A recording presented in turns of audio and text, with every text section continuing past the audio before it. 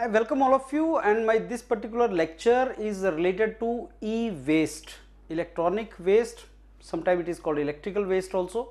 So this is very important topic in the environment science and environmental engineering. And as you know, Central Pollution Control Board is one of the organizations which is dealing with this domain, that is environmental protection. And many of you are expecting a written exam of Central Pollution Control Board. In that, e-waste is a very important topic. So this lecture is related to that. And you know, there are organizations like Central Pollution Control Board which have not very clearly given you the syllabus for the written exam. So in such cases, we need to refer to what is very important for the organization like Central Pollution Control Board. We go to their website and we see that what is mentioned there, and accordingly we start preparing the topics which are relevant for particular organization. Now electronic waste is one such topic, and by this lecture I'll be discussing with you the terminologies which are used in e-waste. So e-waste ke upar there will be series of lecture. This particular lecture is related to the terminologies which are going to be used in e-waste domain or e-waste topic which we are going to cover. So first of all comes what is e-waste, what do we understand by e-waste, and later on I tell you these kind of questions which we are going to discuss now. They are also asked in the interviews. Once you go in the interview, so sometimes these can be asked in the interviews also. So e-waste does not only mean electronic waste, it is also electronic and electric equipment related term. So when it is discarded or it is rejected by the consumer, you may be knowing that mobile phone which you use after a couple of years, you discard it. Where do you keep it? Once you discard it, where do you keep it? So that becomes waste now when it has already completed its life. And electronic goods have their life, and after that it is of no use. Laptop, mobile phone, watch, so many electronics and electrical devices, tools and gadgets, once they complete their life cycle, they are dead now, so they become waste. So these can be discarded by the consumer, bulk consumer, or manufacturing company, or all these stakeholders. So that becomes waste. So these are the terms: e-waste, electronics waste, e-scrap, end of life electronics. End of life term is also used very frequently. So they are nearing their end of useful life. So these are either discarded or donated, or they are sent to the recycler, something like that. Now electronic waste or e-waste basically describes the discarded electrical and electronic devices. These electronics which are destined for refurbishment. Now these terms you should know. Refurbishment means एक बार उसको मैंने discard किया as a consumer, it goes back to the manufacturer. Manufacturer will refurbish it, थोड़ा सा इसको ठीक कर देंगे, फिर सेकंड हैंड बेच देंगे. Second hand term that becomes refurbished product. Maybe many of you know that laptop, there are new laptop you can purchase, there are refurbished laptop you can purchase. That means manufacturer has now made it little better, and now you can use it for some more time. Reuse, resale, salvage, recycling. Salvage, scrapping and salvaging is, that means हमने इसको खत्म कर दिया लेकिन दोबारा से उसको हम recycle कर सकते हैं. So this is through material recovery, and these particular things are basically considered the e-waste. So the question here comes is, so जो भी product refurbishment, reuse, resale, salvage, recycling के लिए बना है, that is also considered e-waste. So question comes, can we say refurbished product also e-waste? So as per the definition, yes, it is. That also is basically refurbished. So used electronics which are destined for this refurbishment, reuse. मैंने कोई चीज को use किया, now the laptop which I was using, I believe now its life is over. So I am sending it for refurbishment. मेरे से किसने लिया, मैंने उसको refurbishment के लिए भेज दिया. तो that is also e-waste. Understand that particular thing. Now after refurbishment, somebody else is also going to use it, but that is after refurbishment. That is how it is to be done, it is to be understood. So the main trouble is in the developing countries like India, there is a tremendous e-waste which is accumulating, and we do not know how to properly dispose it of. That we are not knowing, so that it is not hazardous, it is not creating any kind of public health issue, but in the developing countries that system is not very well established, and hence it is going to create adverse public health issues. Electronic scrap components such as central processing unit CPU, which you use in the computers, it contains harmful materials such as lead, cadmium. So why e-waste is dangerous? That is a question here. Electronic scrap components like central processing unit, which you see in the computers, it has harmful materials, something like this, lead, cadmium and all these things. This is something which is not good. Recycling and disposal of e-waste may create some kind of risk to health of the workers who are working. Can you think of answering this question? What is the meaning of e-waste? Electronic or electrical or both? So the answer is both. Okay, let's go to the next question. As per the particular convention, e-waste is categorized as hazardous waste. Which convention? Answer is Basel Convention. So that is also mentioned somewhere. I think we must have seen that it is described in the definition.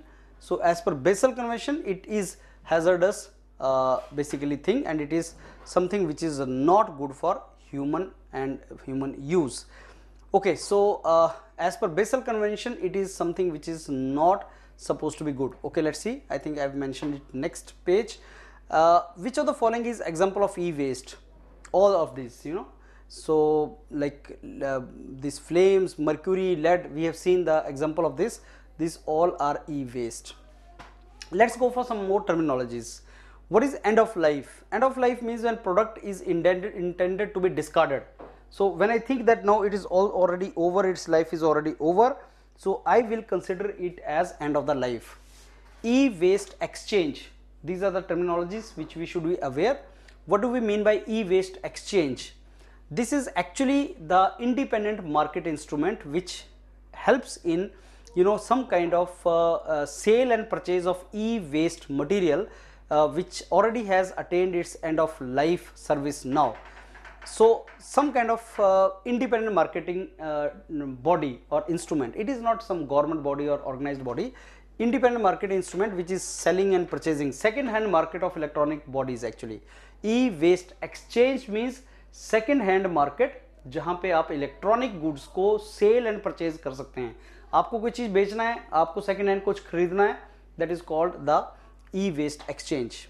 Now what is channelization? Channel, you know, is a route, is a path, you know.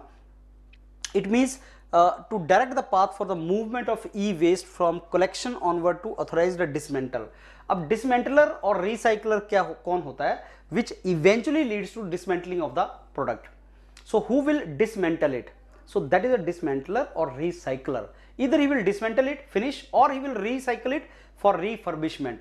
So आपका the entire path from collection to the authorized mantler. Collection means मेरे को ये चीज लिया और मैंने recycler तक दिया. That is called channelization. You know. Then he's saying that fluorescent and other mercury containing lamps where recycler are not available. This means path for the movement from collection center to treatment, storage, disposal facility. So you are to collect it, you know, this entire is the path for movement. Collection center from where I take it and then I give it to the disposal of facility. This is only certain products are there for which you do not have recycler. Recycling उसका नहीं होता है. So there are certain things, but otherwise recycling is possible. That is the path that you should know.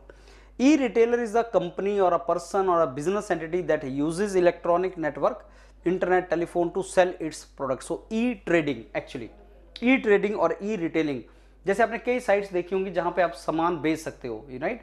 Second hand things you can sell, you can purchase. So all those sites are e-retailer, e-shopping जहाँ पे आप करते हो, those things are called e-retailer. Already it is known to you.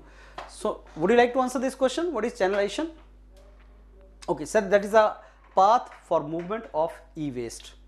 Independent market instrument offering assistance or independent electronic system offering service for sale and purchase is known as what? That is known as e-exchange. E-waste exchange, अभी तो पढ़ा हमने. That is e-waste exchange. So that is a name for this trading body. This is very important. Extended producer responsibility. You know, producer of electric or electronic equipment has the responsibility that he will make sure that e-waste is not leading to environmental trouble, and he is to take back the product system and create the collection center, and take it to the authorized dismantler or recycler, either collectively or individually.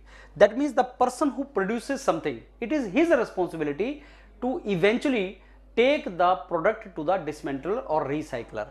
So this is nothing but responsibility of the producer, extended.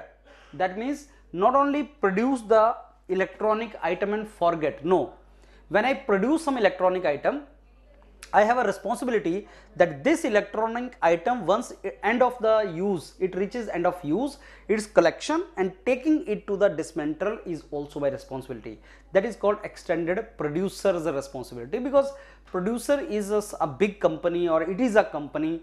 It is not only customer. Customer may throw it here and there, but the government can only make producer stick to some responsibility. Customers and consumers may not do that, but producer has to do that particular thing.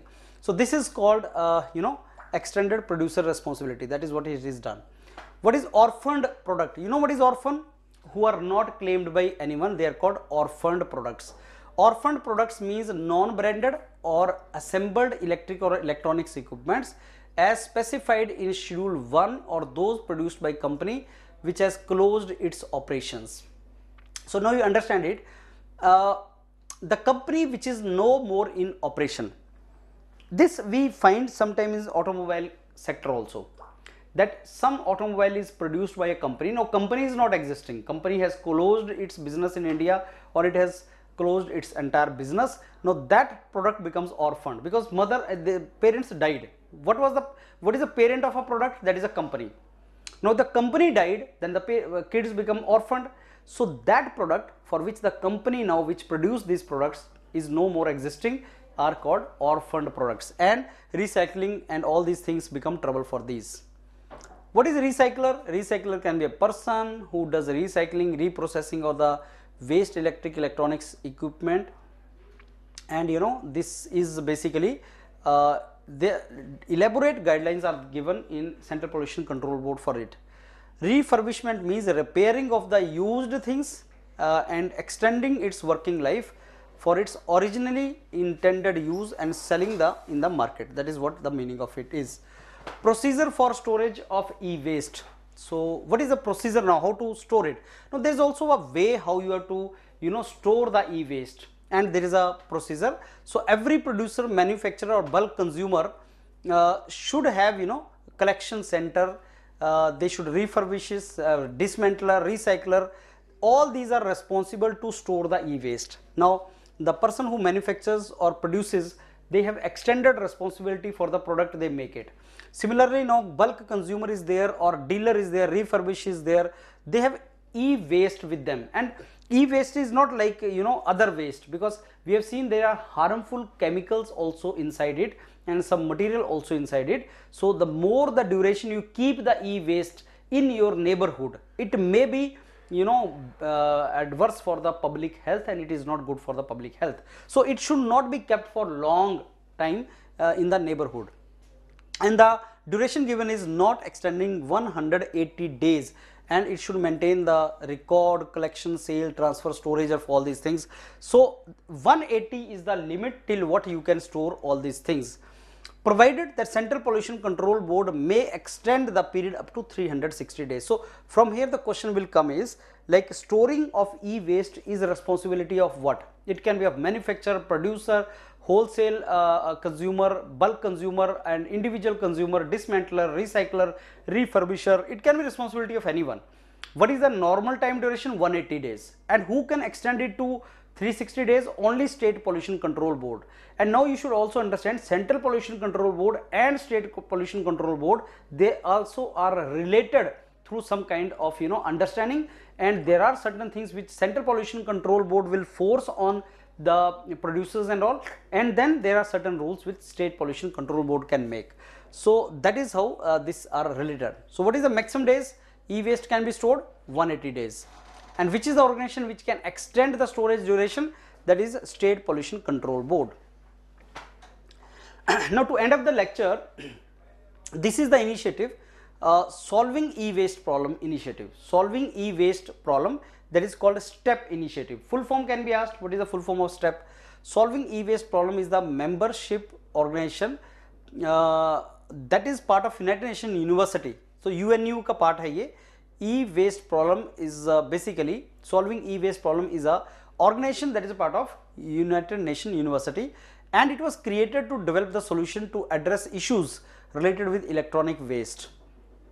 So who are the eminent players in this particular field of production, reuse, recycling?